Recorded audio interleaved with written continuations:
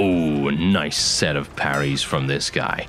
That's what I... Oh, wait a minute. Oh, that was a nice... that was a nice overhead parry on my part. I just randomly press the blocking button every so often just because I'm like, okay, so maybe I should be a little bit careful about these enemies. Hello. Oh, get it. Oh, no, no, no. Oh, am I dead? Hello and welcome back to our Sturgian Viking adventures, and we're going to be attacking a lot of Varyag vassals in this episode, or at the very least I will try to eliminate as many as I possibly can. Now we are just charging in with our cavalry here. I actually wanted to get a little bit of damage done on their cavalry, because they sent their cavalry in, and I was like, oh, okay, you're being a little bit audacious here, and, you know, do want to make them pay for being so incredibly brazen, but it doesn't seem like that's really paying off dividends here. I did make a brief stopover in Sionen to check out what kind of units I have in the garrison there, and it turned out that we actually did have a couple of shock troops, a couple of brigands, light cavalry, and so on. So I decided to take a number of those just to fill out our army a little bit so that I don't have to continually gain things from other factions. Although I think it does make quite a bit of sense to incorporate some Vlandian units over time, especially considering we are going to be eliminating them quite soon. Anyway, let's tell my people to probably charge in at this point, because let's face it, look at the combat strength. You can see the combat strength is considerably in our favor. No real reason for that, by the way, just literally because this person was in one of the Azrai armies, I believe, and we have now been able to sort of separate her from the main pack, and as a result, boom, we now have an opportunity for murder, which is great. So what I'm actually going to be talking about in this episode, very briefly, I know I say that, I do say that, and then I end up talking for 10 minutes. I apologize for that. It's a problem. It's a problem. I agree 100%. But anyway, what I'm going to be talking about is where my child is, because I think I only have one child, or a Seni's child, shall we say, and I'm going to show you. I'm going to show you how that person is doing, because I actually don't know whether it's a boy or a girl, to be honest, because I couldn't really tell at the time. I'm not entirely sure why. I think it is a girl, question mark? I actually don't know, but whatever the case, our child is still alive and is still doing perfectly fine. I just don't know what is actually happening with them. It could be that we just need to speak to them a little bit and see what's going on, you know, just take a look at their stats and all that sort of stuff. I'm not really holding out too much hope in regards to how many stats I'm actually going to be gaining over the time of progression.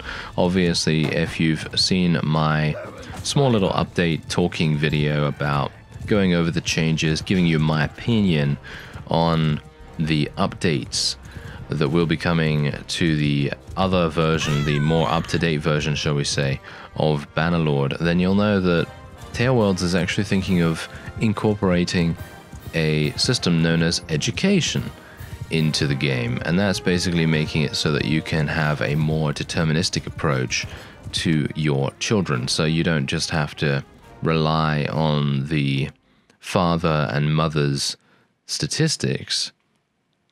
You can more accurately determine what kind of character your child is going to end up like, which, in my opinion, is a very welcome change. So I'm very much looking forward to seeing what that's all about when I eventually update to the next version. Personally, I feel like all mods should work with all versions of the game. I know that that's really not possible because the modding people that make the mods, obviously they have to make sure that it works for that particular version, and then when the version gets updated, then they also need to update the mod and so on and so forth. But I wonder if there's a way that that can be done just that little bit easier. I don't know whether it's that way with other games like, I don't know, Skyrim or New Vegas or some other kind of game that incorporates mods, when the game updates, does it also cause a little bit of a version problem and maybe some crashes here or there? I actually don't know. It's been a long time since I've played Skyrim, so I really don't know. The only thing that I do know is that when you play a total conversion like Enhancements, for example, you do need to have the correct version. So maybe that is a big deal, but obviously that's a total conversion, which is pretty large and quite intricate and complex in comparison to just changing some random thing. But anyway, let's take a look at our clan here. So you can actually see this is it's a boy, right? Yes, that's why. Isn't it? No. I think because they have a ponytail, it is indeed a girl. So yes, me naming her Roseville was probably not the best idea, but I guess that's okay, because technically Ros is technically kind of a feminine name, so why not? I think that seems like a pretty cool idea. All right, well, it was technically in honor of her father, because he fell in battle once again due to the Black Widow curse that we have so far seen. Technically, I can change their name if we want to. Personally, I feel like it's quite poignant to leave it the way it is, so I'm pretty happy with that. Anyway, we're going to go into the party screen. I actually thought we had another companion, but apparently we don't. Okay, that's not too bad. All right. Talas. I would like to be able to speak to you, sir. Oh, yes. Come back here. Now, yeah, I thought I would return to the scene of the crime where all of these Azerai vassals were running around, because I really very badly wanted to try and murder more of them. And that's exactly what we're doing here. I actually did not mean to press on leave. I meant to press on converse. I'm very much hoping we will be able to try and persuade him to 20% chance. Well, he seems to be a rather slippery customer, and indeed 20% chance is not good enough. So I will just be attempting to maybe see if we get a critical success on the last option, but it is highly unlikely. Yes, as you can see, done. Yeah, that's it. Personally, what I would like to see with the persuasion system as well is I'd like to see a bit of a revamp, basically making it maybe a little bit more likely that you're going to have the ability to try again in a shorter span of time, or for them to give you additional options, because as you could see there, it's a bit weird how I only had one conversation option in the first round of persuasions, I guess you could call it. And I think that personally there should always be at least two, because otherwise if you're stuck with a 20% chance, it's basically already the nail in the coffin, and I think it removes a lot of the tension surrounding the whole persuasion thing, because even though it is not necessarily the most intense of game mechanics, it does provide a lot of immersion and maybe a little bit of atmosphere as well, because you kind of want to try your best to sort of see what happens and to get these guys to join you. And obviously, if you fail, then that's kind of sad, obviously, but in general, I wouldn't say that the way that it works with that 20% chance, it already gives me a sense of dread. It's already like, okay, well, 20% chance, probably never gonna happen, you know? I mean, it has happened in the past, by the way. I have been able to persuade people with 20% chance, but it is seldom going to happen, very rare, and yeah, I would like to see more options in that regard. And I'd also, you know what I'd also like to see? I'd also like to see the ability to, if you're playing a somewhat dishonorable character, like, well, quite obviously Iceni is at the moment, because she is indeed a person that is executing pretty much everyone she comes across, which is, well, again, dependent on who you are and how you're looking at things, it is obviously in Bannerlord at the moment considered quite a dishonorable act. However, I would argue that, again, it is very subjective. It really very much depends on who you're executing and maybe how, maybe you know, in what kind of circumstance you came across them. You know, for example, if you're ambushing them and they're raiding a village and then you execute them for being a looter or something, I don't know. I mean, this is just an example, of course. Then I would definitely say that you should gain honor for that because you are protecting the defenseless denizens of your realm. And while, of course, it is indeed a rather viable strategy to cause economic damage in some respect or another, I feel like maybe it could be done in a different way so that they don't have to end up killing all of the villagers. And as a result, I mean, obviously, the raid itself is indeed also a dishonorable act. So technically, if you raid a bunch of villages, you're also going to get the red honor tag, in other words, a dishonorable tag. So, well, I don't know. It's a bit complex, a bit complicated. Not entirely sure how to really balance that, but I just thought I'd open the discussion anyway. I'm not complaining about it or anything like that. It's just nice to talk about the game as it's in development still, and who knows, maybe someone will have already suggested this on the forums or something like that, and then maybe the developers will listen and so on. And that would be pretty cool. But obviously, I have no idea how to actually implement these changes whatsoever, if they are indeed even any good, because let's face it, I do throw around a lot of ideas, and some of them are pretty bad. You know, I mean, that is the nature of ideas. Sometimes they're going to be awful. Like unsliced bread. How awful. No. Well, you can just take a knife and go slicey, and I'm dead. Just like that. Yeah, okay. That was to be expected, though, of course, because I did not have my shield up, and let's face it, the Aserai had a massive vantage point in the form of this small little mountainous hill here. But yeah. Oh yeah. Also, something I wanted to mention. I must apologize for, in the previous episode, I said something that was incorrect, and generally I tend not to give incorrect information, especially about basic unit types, but in this case I definitely did, and it was a what was it now? A speculation on how many units the Aserai had, and I basically said that they had a lot of noble units in the form of Mamluk heavy cavalry. And now this is my bad, because I actually thought they were noble units, but they are in fact not. The Vanguard unit of the Aserai, thanks to one of you in the comments, by the way, for correcting me on this, because I did not actually know this. I thought the Mamluks were the nobles, because they're so strong. I just thought that they were indeed the nobles, but they are not.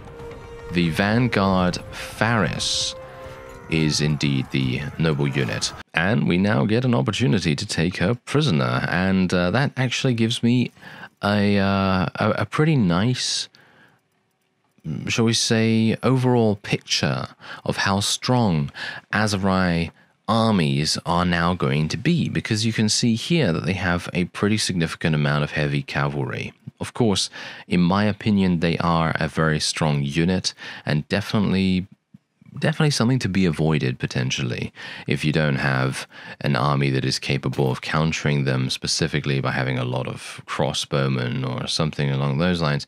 But at least now I can look out for those Faris archetype units, and then I can basically be like, oh, okay, they got a bunch of nobles, probably want to get out of there. But these guys actually don't. As you can see right here, they have 82 Mamluk heavy cavalry, which, again, as I previously thought they were noble units, that's pretty insane. But they're not. They have 2 as far as I can see here. Yes, they have 2 noble units. They are still going to be quite dangerous, so they will definitely be someone that I will be running away from relatively fast. Although, now here's the thing, I could stay nearby and just wait and see what happens. Now, what I would like to do is try to persuade Desporion to join us, potentially. Of course, I do have a very small amount of HP right now, and I definitely do not want to get into a battle with that very large army. That would be a pretty big catastrophe on our part, but thankfully we're able to avoid that for now. And here we go. Nice. 68% chance for the critical success. Seems like the changes to persuasion have very much... well, altered the way that I, and many others, no doubt, will be playing the game from now on. I know a lot of people were actually complaining about the persuasion, which is, in my opinion, quite a shame, because I personally found it quite fun to be able to persuade and base your gameplay on persuasion and on trade and stuff like that. But obviously now, it's much more difficult. Alright. So let me actually just take a quick look here. What do we want to go for? Well, Guarantor Castle. I am going to be giving him Guarantor Castle, I think. I have no idea where Tubalist Castle is. Can I see that? I might be able to go through here and see it this way. Yes, there we go. Ah, it is indeed an Aserai town, so that is very far away. Yeah, that is very far away. So I am actually going to say no to Tubalist. Actually, should I even bother? Because what I could do is I could literally just give him huge amounts of money. What about if I release these? No. See, as I say, releasing prisoners makes no difference to them for some reason. It should, but it doesn't. Ah. Oh, he's cheap. Look at him. Look at that. 1.17 million. He only has... oh, that's the reason why he's cheap. He only has 110,000 in cash. That obviously makes a huge difference. Alright, I'm going to be taking both of those things. Thank you very much. He's going to be joining me, and those castles are now no longer his. Oh yes, perfect. Alright, so as you can see, we now have Veron Castle, which is actually what I was attempting to besiege before I even started this episode. And then those vassals descended upon me, and I was like, okay, should probably fight them instead.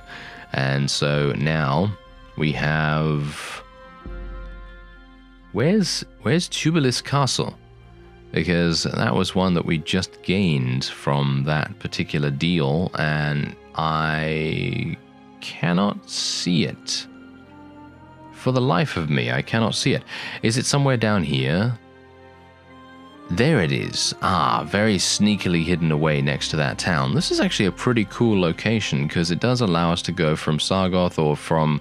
well, anywhere around here, really. Go over to Guarantor Castle and then into Tubalist Castle. I think that's pretty cool, but it definitely is not the best in terms of strategic value. So what we're going to do now is I would like, if at all possible, to go down to Ortisia, maybe call for an army and see if we can potentially take it. I think that that would probably be the best use of our time. Desporion and his friends can indeed now join me as well, which is going to result in a rather strong army. They do have relatively good amounts of units, I think. Something we should really also take into account is that when we do some of these persuasion attempts and indeed, you know, backroom deals and stuff like that, where we are actually able to gain a fief or two, it really makes a huge difference to the overall distraction of that fief, you know, because right now, over at Tubalist Castle, there is a siege going on. Yes, there's a siege going on by one of the Aserai armies, and that Aserai army is going to be significantly drained of resources. And we're talking about time, we're talking about troops, and we're also, of course, talking about cohesion and food supplies. That is probably the best possible stoppage we could get to the opponent, with the exception of obviously going and capturing all of them and then executing them. Now, of course, don't worry. We're going to be getting into some very large battles very, very soon indeed, but I just wanted to make sure that we had a little bit more of a consolidated area surrounding Garantor Castle especially, and also connecting the trade route of Lagata and Ortisia together. That would, in my opinion, provide quite a lot of value and security to those caravans. Obviously, I'm not really running too many caravans at the moment, but there are huge amounts of NPC-run caravans around here, and I'd like to be able to assure their security just that little bit more, because obviously, as it stands right now, I don't really have the ability to run a huge amount of those. So what we're going to do is we're now just going to be placing our cohesion and increasing it as much as we possibly can. Now, this is a bit problematic. As you can see, these guys have just literally been building catapults. Catapults are, as I've said before, in my opinion, far and away not the best when it comes to actual siege defense. Oh, hello. Wait a minute. Oh dear. Okay, now this is problematic. This is... Wait a minute, did he take? He didn't take anything? Okay. Well, that's fine then. That is absolutely fine. All right, I am pleased. Okay, so yeah, we did have a clan leave the faction just now, but thankfully, I had foreseen this by previous experience and being burned by that multiple times over and over again, so that I basically did not vote for this guy whatsoever when providing him with the possibility of getting any fiefs. So that's great, because that means that now we don't lose any fiefs, and we gained his assistance for a pretty significant amount of time in the meantime that he was a member of our faction. So I'm pretty happy with that. Now, let's get in. Let's get into the walls and see what we can do. Oh, they have a lot. Okay, yeah. So I've already taken a look, by the way, at the garrison in this area, and they have 50... Ah, dear. Yes, they have 50 Imperial Sergeant crossbowmen. I just think 30 blunt damage to the arm. I think that's a bit too much in my opinion, but well, whatever. I got hit, so I'm gonna take it. Okay, wait a minute. Oh, this is problematic. No, okay, apparently not. Okay, yeah, let's just hit his shield. Oh, okay. Oh, nice. Yeah, it's kind of weird how they're using one-handed weapons. I would have expected them to use mostly two-handed right here, because they are indeed spearmen, but obviously most factions do have that. Getting a little bit of a frame rate problem there. It's more than likely because of the wonderful, wonderful spawn-ins of the enemy, because they are indeed losing units so fast, and we have seen in the past that spawn-ins do generally tend to give quite a lot of slowdown, because they do not see fit to spawn them far away from the action. Don't know whether you've noticed that, but the developers have made it so that their spawn point is pretty much right by the side of us, which for a defensive effort is definitely going to be much more advantageous to the enemy, but it is making the optimization and the performance of the game a little bit lackluster as a result. I feel like spawning them in front of the player like this is gonna probably result to be kind of harsh on performance. And oh yeah, by the way, thanks to those of you in the comments that did actually let me know that the optimization in the future version, that I will be of course updating to at some point, is not that progressed in comparison to what I mentioned in previous episodes. So thank you very much for letting me know about that, because I'm always wondering about it, because some of the time I might miss it, some of the time I might not see those kinds of changes in the changelog, and I am very interested about that kind of stuff, because having a game that can run consistently at, well, dependent on what you want, if you want it to run at 30, then you can have it run at 30. If you want it to run at 60, then obviously 60, and so on, dependent on what kind of settings, what kind of setup you have. And indeed, I think it would actually be a very cool idea for the developers to add that kind of accessibility to the game as well, where you can basically run on any FPS. So if you want to lock the game to a certain frame rate, then I think there should be, I think there is, isn't there an option that does that? I'm actually not sure. It's been a huge amount of time since I've gone into the graphics settings, so I will definitely be doing that at some point just to see what's going on with those options, because if there is indeed an option where you can lock the game to 30 FPS and then get a consistently smooth experience so it never goes below 30, then I think that's a pretty cool idea. But of course, in my opinion, every game should be able to run at 60, because that is the standard for refresh rates in monitors, unless you're, of course, a hardcore gamer, and you have a 144 Hz monitor or 120 Hz or something like that. But in general, I don't think Bannerlord is going to be able to reach that unless you're on the world map or unless you're running around a very small battle. So there's that. Oh, nice set of parries from this guy. That's what oh, wait a minute. Oh, that was a nice that was a nice overhead parry on my part. I just randomly press the blocking button every so often just because I'm like, okay, so maybe I should be a little bit careful about these enemies. Hello. Oh, get it. Oh, no. Oh, am I dead? Am I dead? I might be. Oh, there we go. Whew. Okay, that was close. Oh dear.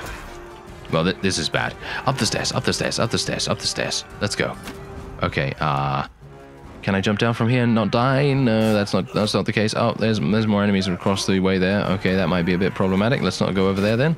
And it seems like we are having some more reinforcements coming in as well. That was actually hilarious and actually kind of intense. I was not anticipating... What?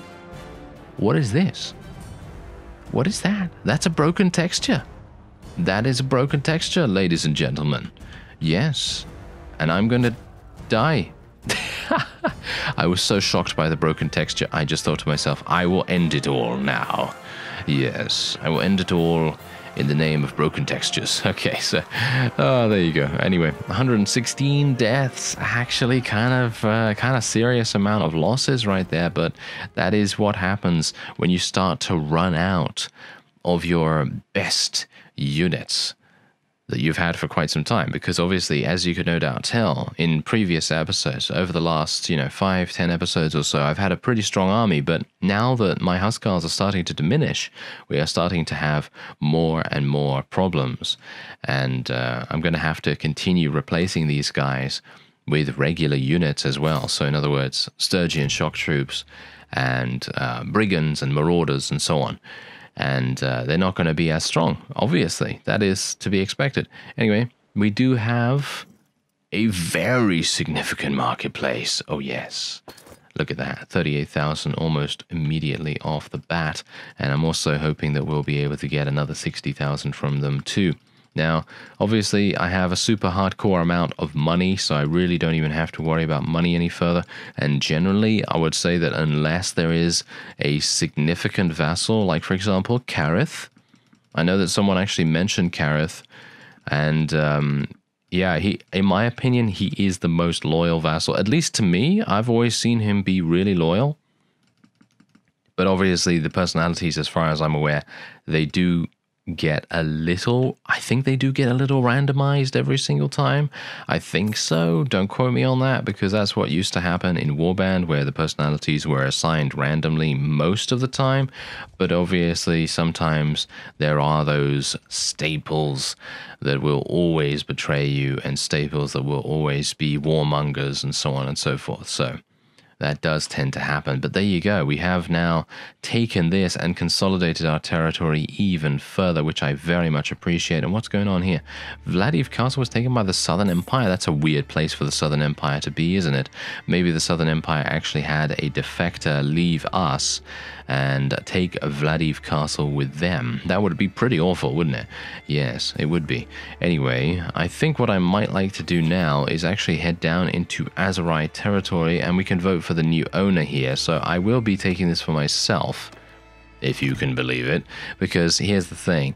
If I can take as many fiefs for myself as possible, and this is the point, I'm not doing this for cash, because obviously, as you can see, I literally have more than enough cash to do with whatever I want. but the main reason why I'm doing it is for possible persuasive efforts. In other words, if I come across someone that I really, really want to get persuaded into our faction because they're just so powerful, or we have a good reason to do so, you know, to prevent them maybe from forming a massive army because we're aware that they have a decent amount of influence, something along those lines, then I can use this town as a bargaining chip. And that's the kind of thing that I'd like to go for here. So anyway, we're just going to be taking her prisoner. Oh, we have a bunch of other prisoners as well. We should really just execute all of them. Thank you. And there we go. Yes. Very nice. And that is indeed that. Okay, so let's take all the loot and then we'll head on to Azerite territory. I did disband the army because I was too slow to catch up to this particular vassal, but I can, of course, call them back any time. But I think what we're going to be doing now is ending this episode off here. If you enjoyed the video, then please leave a like. I thank you very much for watching, and I'll see you next time.